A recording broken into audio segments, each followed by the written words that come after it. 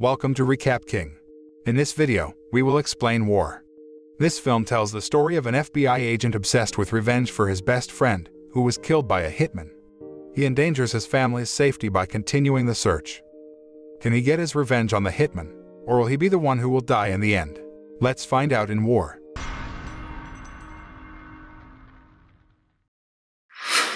War begins by showing a fight scene between two FBI police and a group of American gangsters in a port. The two members of the FBI police were John and Tom. They have known each other for a long time and have been friends for many years. Even they had considered each other as their own brothers. That night, even though John and Tom only carried out this mission by themselves, they could defeat all the gangsters in that place one by one. In the middle of the fight, John found a bullet casing that was quite unique, and it seemed that the bullet was specially made by someone. After that, Tom and John continue their action to kill all the remaining gangsters. But at the last second, John suddenly fell because of a gunshot from an assassin called Rogue. When John was almost killed, Tom quickly came and shot Rogue, causing him to fall into the sea. The next morning, John calls Tom to take Tom and his family on a picnic somewhere. Tom accepted the offer and went back into the house to tell his wife and child. Meanwhile, Rogue, who is apparently still alive, is currently preparing to kill Tom and his family as part of revenge for Tom's previous shooting. Rogue, without hesitation, immediately barged into Tom's house and shot Tom's family one by one. He then burned down the house to eliminate the evidence. A few hours later, John and his family arrived at Tom's house. Seeing the police line and several police officers around Tom's house, John began to look surprised and worried. After taking a closer look, he finally knew that now his best friend, along with the family, had died. When he inspects Tom's house, which has been burned down, John again finds the same bullet casings he found at the gangsters' previous headquarters. He finally realized that the death of Tom and his family was not caused by fire but because they were killed by Rogue. The scene changes to 3 years later, where Rogue visits a bar home to a Yakuza gang. Without feeling the slightest bit afraid, he went straight through the place where the Yakuza gang members gathered. And not long after, he immediately executed one of the Yakuza members in another room. Other members of the Yakuza gang who heard the gunshots immediately sent their guard dogs toward the sound source. But when the dog returned to where the Yakuza gang members had gathered, the dog looked lethargic and frightened. Rogue had placed a grenade inside the dog's neck, and all members of the Yakuza gang were instantly killed by the explosion. In a dying state, one of the Yakuza gang members, who are still alive, begins to threaten Rogue, but he casually shoots him dead without mercy. Not long after that, John and other members of the FBI police came to the place and conducted an investigation. In this investigation, John again found a cartridge exactly the same as the bullet he found at Tom's house. He concludes that Rogue, the assassin, has returned, and John decides to take revenge on him for Tom's death. However, John's wife, who knows John's plan, looks disappointed and frustrated because John is too obsessed with taking revenge and sacrificing his own family. After that, John began to discuss the Yakuza gang murder case with his colleagues at the police station. He suspects that the person who killed the Yakuza gang members was Rogue. Rogue is actually an assassin who previously worked for the Yakuza gang, but he betrayed and chose to work with their rival, the Triads. The Triad gang is currently led by a man named Chang. And John's suspicions turned out to be true. Rogue is currently working with Chang to kill all Yakuza gang members because the Yakuza gang and the Triad gang have been sworn enemies for years. That morning, Rogue, who was meeting with Chang, again received a new mission from him. He wants Rogue to take back the horse statue belonging to Chang's family that the Yakuza gang stole 30 years ago. Chang then ordered two of his men named Woody and Joydy to help Rogue complete this mission. Actually, they were intentionally ordered by Chang to accompany Rogue so that he could keep an eye on him. However, he still doesn't seem to be able to fully trust Rogue because he has just joined his gang. The scene moves to Japan, where the Yakuza leader named Shiro is practicing katana with one of his members. In the middle of the training, he was almost hit by a sword slash from his men. Shiro, who felt very angry, ruthlessly cut off one of his men's ears. After that, he met with his daughter named Kira to talk about the horse statue, which had now arrived in America and was ready to be auctioned. Hearing this, he asked her to immediately go to America and supervise the sale of the horse statue. On the other hand, John is currently going to the Chinatown area to meet Benny, his old friend. He then asked Benny to help him find the person who made the titanium bullet casings that he had found at Tom's house and the Yakuza headquarters. Benny then took him to his office to give him the files on Rogue that he had investigated in the past. Finally, he said that John could start his investigation by finding a plastic surgeon who had operated on Rogue's face. Unfortunately, the plastic surgeon is still difficult to find and is thought to be hiding for fear of being killed by Rogue. Meanwhile, Rogue, who was meeting with Woody and Joydy to discuss the theft of a horse statue from the Yakuza gang, suddenly decided to remove Joydy from his team. Rogue turns out to have hired a corrupt police captain named Andre to replace Joydy's role. Joydy, who looked annoyed, immediately spat in front of Rogue and left the place. That night, members of the Yakuza gang begin to prepare to send a horse statue to the auction site. Unfortunately, their car was stopped by several policemen led by Andre on the way. Andre ordered his subordinates to pretend to investigate the car and asked the entire Yakuza gang to line up against the iron fence. Rogue, who was monitoring from a distance, immediately ordered Woody and the rest of his men to execute all Yakuza gang members. After Rogue managed to get the two horse statues back, he immediately brought them to Lee Chang. As a result of his success, Rogue received a very large fee from him. On the other hand, John and other members of the FBI police came to the place where members of the Yakuza gang were executed. One of John's police colleagues concluded that there were corrupt police officers involved in the massacre because the position of the Yakuza gang members who died was lined up like they were being searched by the police. After further investigations, John and a co-worker finally found out that the unscrupulous police officer who cooperated in yesterday's Yakuza killings was Captain Andre. Captain Andre admits that he did all that because Rogue threatened to kill his entire family. When they were about to take Andre to the police station for questioning, he was suddenly shot dead by Rogue so he wouldn't divulge Rogue's secret. John, who realized that Rogue was not far from that place, immediately ran to catch up to him. But because of his agility, Rogue managed to escape the pursuit.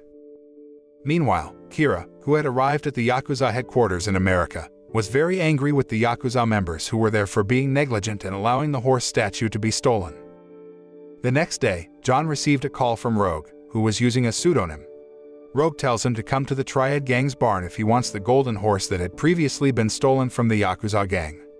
Moments later, John and a group of FBI police arrived at the Triad's warehouse to conduct an investigation.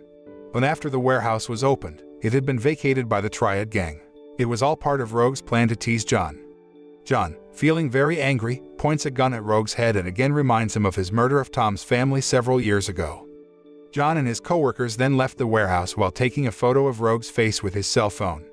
After that, Lee Chang, who was impressed by Rogue's performance, slowly began to trust Rogue and decided to appoint him as his family's bodyguard.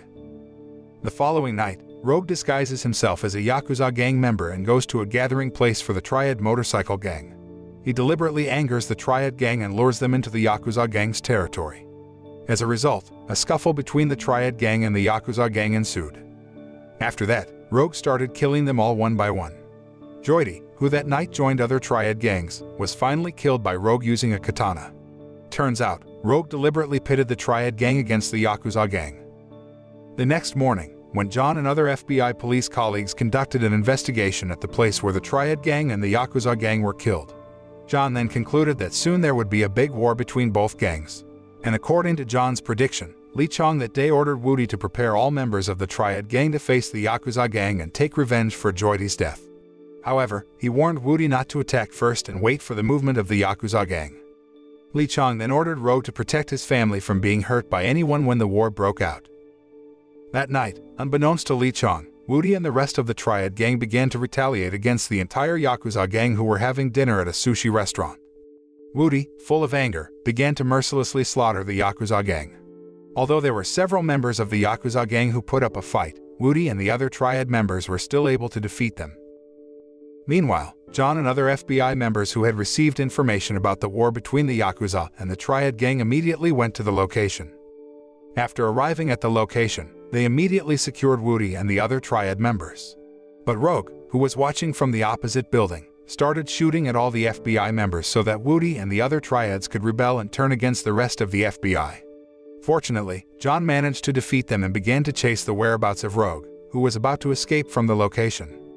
The chase finally happened, but Rogue again managed to escape. The next day, Rogue contacted Lee Chang to inform him that last night Woody and the other Triad members had attacked the Yakuza gang first. Hearing this, Lee Chang seemed angry that Woody didn't listen to what he was saying. Rogue then smiled evilly because he had managed to pit Lee Chang and his own men against each other. All this time, Rogue was still working with Shiro and deliberately pretended to betray the Yakuza gang and join the Triad gang so that he could destroy the Triad gang. After that, Kira, who met Rogue at the Yakuza headquarters, seemed amazed by Rogue's hard work.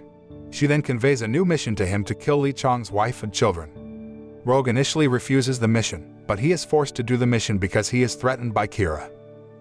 Meanwhile, John came to his wife and children's house and other FBI colleagues to keep watch at his house because he didn't want Triad and Yakuza gang members to hurt his family. John's wife, who realizes this, looks angry at John because he has put his family in danger. Shortly after, Benny called John and told him that he had managed to locate the plastic surgeon in Mexico. After seeing the doctor, John finally confirmed that the photo of Rogue's face that he brought was really the real Rogue. On the other hand, Rogue and other Yakuza gang members begin to carry out their plan to kill Lee Chang's family. The Yakuza gang managed to kill all of Lee Chang's family guards one by one. Meanwhile, Rogue shot dead Woody and Lee Chang, leaving Lee Chang's wife and children. When he leaves Lee Chang's house, other Yakuza gang members intend to enter and confirm that Rogue really has killed Lee Chang's family. But before they could enter, Rogue immediately killed them all. He then directed Lee Chang's wife and children to hide in the forest. Unbeknownst to Rogue, that night, there was an FBI member who managed to document all of Rogue's actions. After John saw the documentation of photos collected by his co-workers, he finally found out that the mastermind behind the feud between the Yakuza gang and the Triad gang was Rogue. That night, John and his colleagues then came to the Yakuza headquarters and gave all the photos of the evidence of Rogue's betrayal to Shiro. The next day, Rogue goes to Shiro to return the 2 golden horse statues to him. At this point, Rogue still didn't realize that Shiro already knew of Rogue's betrayal.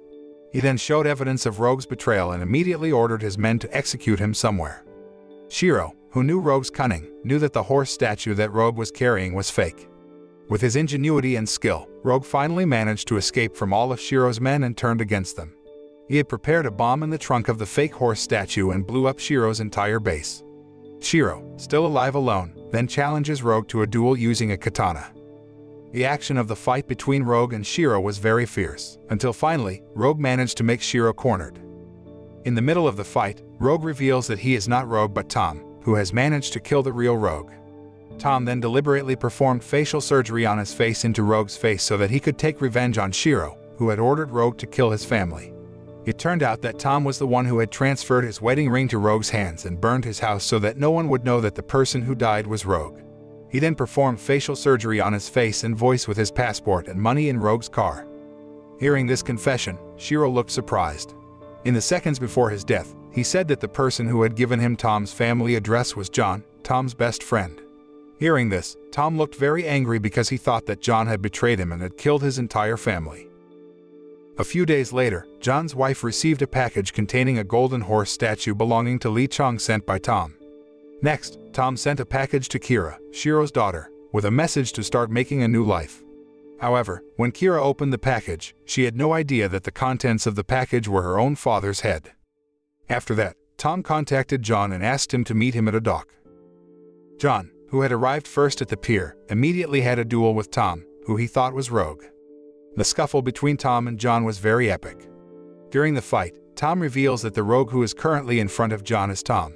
He then asks why John betrayed him and caused his entire family to die. John then admits that he did give Shiro the address of Tom's house because Shiro said that Rogue just wanted to beat Tom. John had no idea that Rogue would kill Tom's family too. He felt very sorry and apologized to him. However, Tom, who was very angry because his entire family had been killed, finally shot John from behind.